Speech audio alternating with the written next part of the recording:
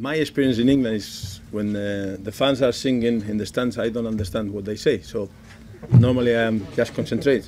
They tell me the booze, okay, the booze is no. But again, I would say I was just concentrate, and I can understand because the rivalry in the past. But I'm sure that the majority of the fans, they will understand.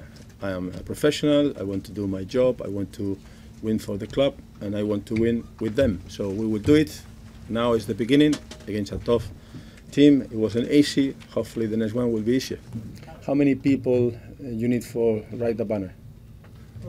Just one, and maybe two holding the banner. So it could be 20, 25, I don't know. The main thing is if we start performing, if we start winning games, they will come on board and they will see that I will try to do my best. So I said before, the manager wants to win every game, and the fans the same. So we will win together. I think the fans, apart from that, the fans with the team, they are right, and they will be right with the team, and hopefully with me in the next games, because I will do a professional job and I will try to win.